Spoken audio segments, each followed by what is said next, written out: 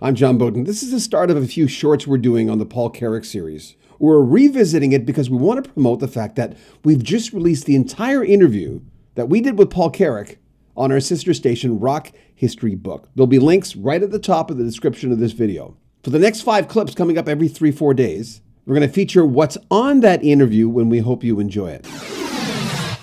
Here's part 2 of some of the best clips from the Paul Carrack interview. 2 first Mike and the Mechanic albums, I kept going because you're a writer, you know how to write a good song. So were you just brought in with Mike Rutherford just basically said, oh, I need a vocalist? How did you know him before? No, I was drafted in as a singer. Again, there's a long story there. During the sort of mid 80s or early 80s, I had a band together with Nick Lowe. Yes. Do you know Nick Lowe at all? Yeah. After leaving Squeeze, that was one of the reasons I kind of left Squeeze, was to work with Nick. We were just not what was happening in music at that time. So we were low tech, playing this strange rock and roll music, kind of skiffle rock and roll.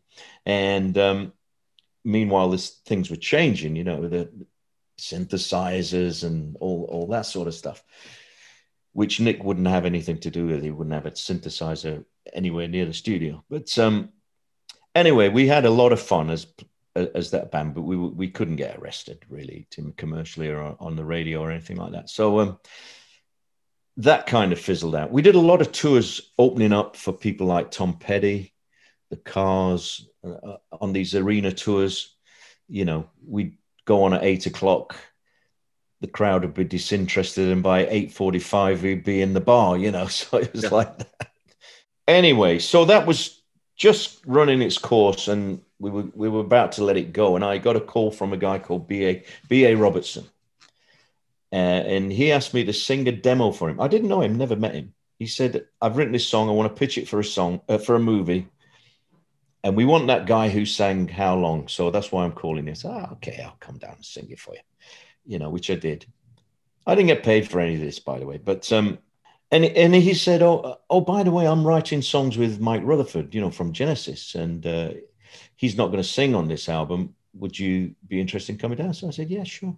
And that was my introduction to Mike and the Mechanics. They'd recorded a whole lot of kind of tracks, you know, backing tracks, and they just needed some vocals on. And on that first album, there were several people doing the vocals, specifically the guy, because eventually we became a touring outfit, and we had the 2 lead singers, myself and a guy called Paul Young from Manchester, not Paul Young from London. They kind of used to play us off against each other a little bit. I mean, not intentionally, I don't think, but, you know, we were both insecure singers. We had this nice gig in this new band that was happening. And, but we often kind of auditioned the same song, and then Mike would choose who got to sing it. You know, it's a bit like that. We were very different characters. Yeah. Paul Paul was fantastic.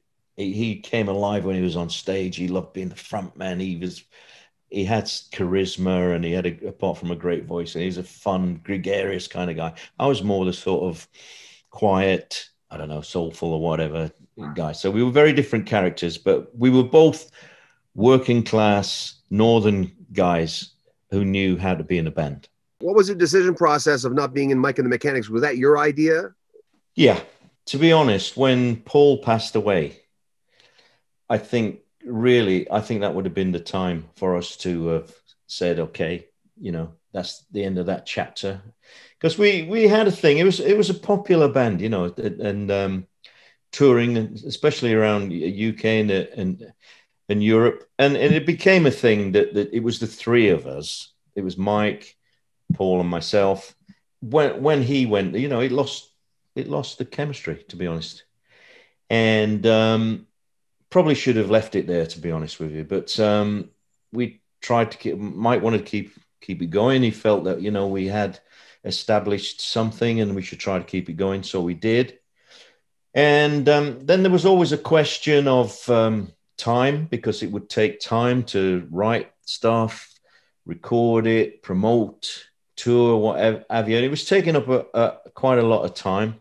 I felt that I wasn't giving myself enough time to do my thing, which, as I say, I love being a part of all other people's projects, and but Mike and the Mechanics wasn't really my thing in that sense. I mean, I think I brought something to it, but you know, not necessarily. I'm more of a rootsy fan, you know, soul, country, that sort of stuff.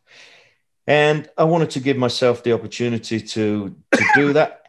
And to be honest, not least because I actually realized that, you know, I'd been doing this for a long time. I've sung hits for bands that made, and I, you know,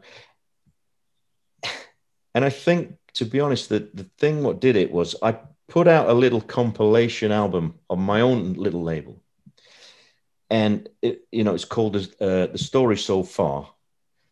And I had to license records that I'd sung on, you know, to have on this thing. And I wasn't allowed to have the living years. and suddenly the penny dropped. It was like, you know, I have no rights to these songs, you know, and which is okay. Oh, okay, I'll pay the license fee. But when I was denied the opportunity when other third parties had used this song, you know, so I said, I can't really have a compilation with that. And that kind of made me think, you know what, even at this stage, which is 20 years ago, I need to have my own catalog of work that I own and control. So that's kind of why I did it. And I left. And so there's a new kind of lineup now, and I'm sure they're very good. I mean, I know Andy Roachford's a great singer. So but that's fine. We're okay. I've seen Mike recently, and we're fine. Have you heard their newer stuff? Not really.